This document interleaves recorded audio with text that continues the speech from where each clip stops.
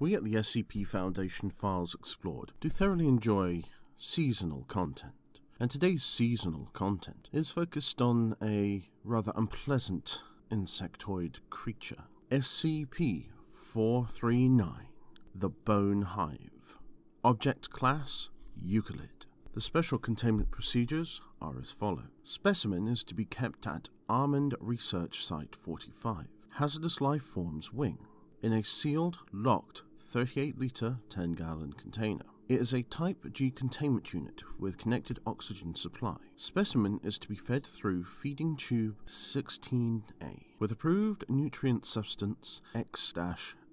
Handling is available to Level 2 personnel and higher. The description of SCP-439 is an insect of unknown origin, somewhat resembling a greyish, semitranslucent Forficula auricularia, otherwise known as the common earwig. Approximately 2.5 centimeters in length, originally located/obtained in mainland China in the classified province, no other specimen has been found as yet.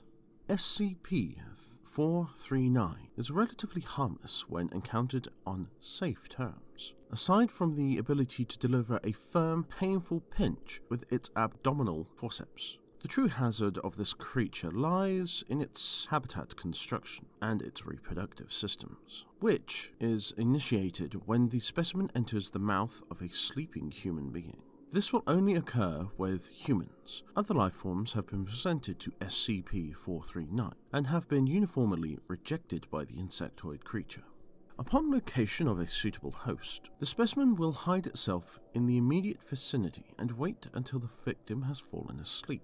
How is it able to determine the state of sleep is currently unknown, but it has shown to be accurate in data expunged for security reasons. Out of data expunged for security reasons. Upon entering the mouth of the new host, SCP-439 will travel down the trachea and take up residence in one of the victim's lungs. In approximately 4 to 8 hours after awakening, the host will complain of excessive chest pains and shortness of breath, followed shortly by abdominal cramping. The tightness in the chest will increase as well as a fever until the host is fully incapacitated. It is around this time that the onset of fibrodysplasia ossification, progressiva, occurs, a disorder that is normally genetic in nature that promotes the growth of bone into the muscle tissue.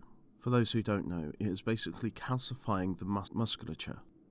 Since the production of new bone growth is so rapid, the procedures are also very, very painful for the subject in question, with the new bone spurs occasionally sprouting through the very flesh of its victim. While this is happening, the host will become compelled to seek shelter in a darkened, enclosed space, such as inside a household cabinet or a closet, or even in heating ductworks. Within the first 3 days, without treatment at least, the host will become completely withdrawn and immobile due to the extreme pain of new bone growth, coupled with the difficulty in breathing. At this point, the subject's body will begin the final stage of transformation into a bone hive. After having concealed itself in its new home, the body of the host will huddle into the fetal position. The entire proportions of the skeletal structure shift, along with data expunged, until the host body is roughly spherical in nature and reduced to 1/3 of its original mass.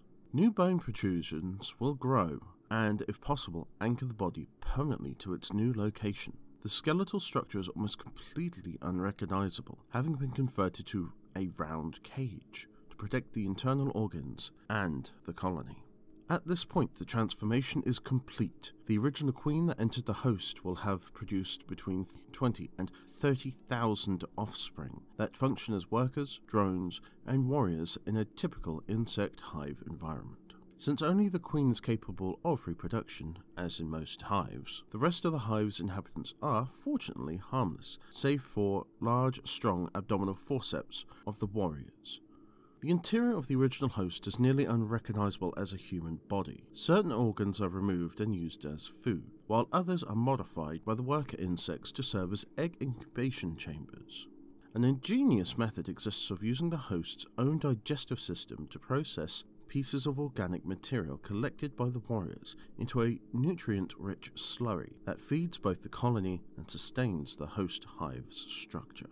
After 4 to 6 months, a new queen will emerge from within the ranks of the drones and choose a specific drone to mate with. At this point, the colony will destroy itself by rupturing, upon which the majority of the insects die. Workers and drones are unfit to survive outside of the host's body, and warriors will abandon the site, wandering away, their tasks complete. No food will be consumed by the warriors that isn't nutritive slurry produced by the hive of origin. The new queen will venture out, fertilized, to search for her own new hive. Incredibly, the trauma of the evacuation is not what causes the biological activity to cease in the hive, but starvation.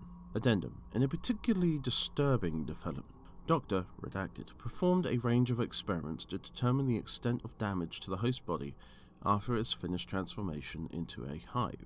While it has been previously discovered in autopsy that portions of the brain are hollowed out to serve as food, others are left intact, presumably to regulate what bodily functions continue.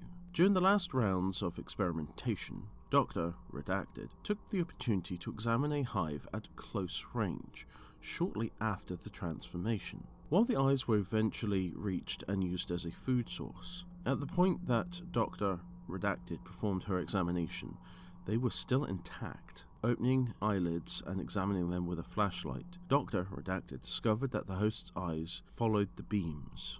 The experimentation was terminated and no further testing is scheduled. I'm not gonna lie, in this particular case, the SCP Foundation Files Explored strongly recommends that if you find one of these things, kill it. Kill it with fire. Thank you very much for watching this video and attending this briefing. Thank you and goodbye.